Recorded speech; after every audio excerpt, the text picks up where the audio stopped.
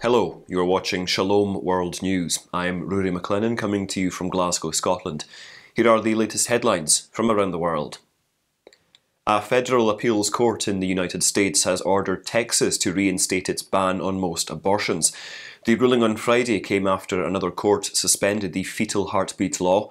Although abortion clinics resumed activities when the law was suspended, they will now have to stop such procedures as it has once again taken effect. A three-judge Fifth Circuit panel gave the Justice Department time until Tuesday to respond to Texas's filings. Earlier on Friday, Texas Attorney General Ken Paxton had appealed the ruling by U.S. District Judge Robert Pittman in Austin, prohibiting the state from enforcing the fetal heartbeat law that bans women from undergoing an abortion after 6 weeks of pregnancy. The lawsuit has triggered a fierce legal battle over abortion, with many states in the country trying to bring in pro-life laws to curb termination of pregnancy. In what is said to be the largest gathering of people in the Vatican since the COVID-19 pandemic broke out, almost 3,000 believers came to St. Peter's Basilica on Sunday to take part in the Holy Mass offered by Pope Francis, marking the beginning of the Synod on Synodality. The Holy Father reminded bishops that the Synod should not be viewed as a church convention or a political event.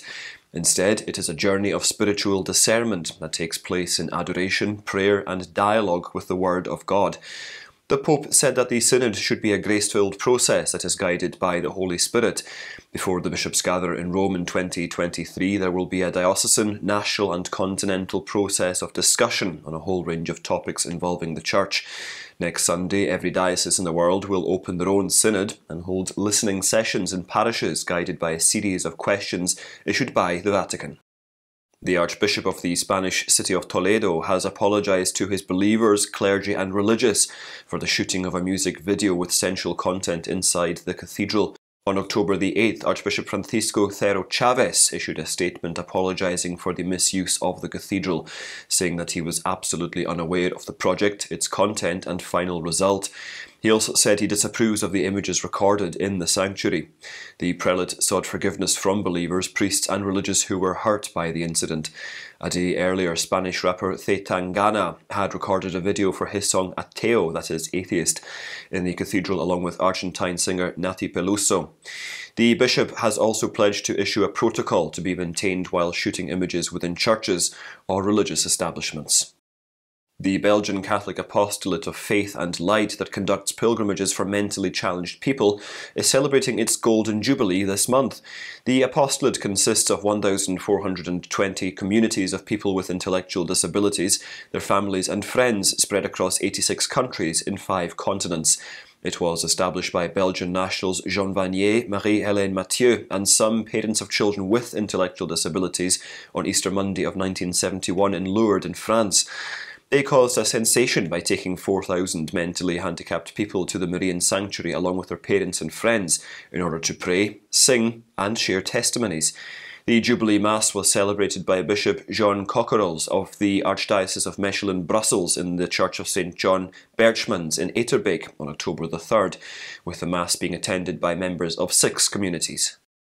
Expressing support for the Polish Constitutional Court's ruling that some of the laws of the European Union are not compatible with the Constitution, Prime Minister Viktor Orban of Hungary called on EU institutions to respect the sovereignty of member states.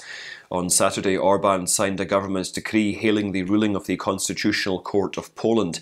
The right-leaning governments of Poland and Hungary are noted for their support of the traditional family, the sanctity of life, opposition to LGBT agendas, and their backing of judicial independence. The two nations are considered to be allies and often support each other's causes.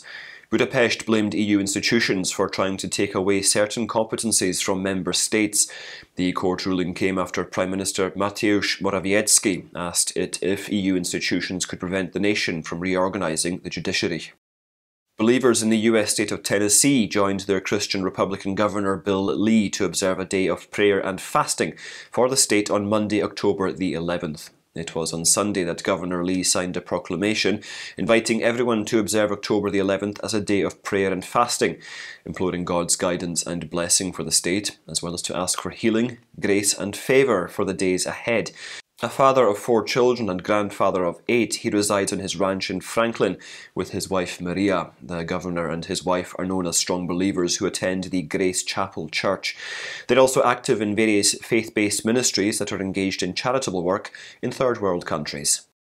As the Catholic Church in France reels from revelations of clerical sex abuse, almost a dozen lay people have launched a hashtag campaign on Twitter seeking justice and help for the victims and a reform in the manner in which the Church is administered. The individuals involved include Erwan Le Mordehek, a lawyer and essayist.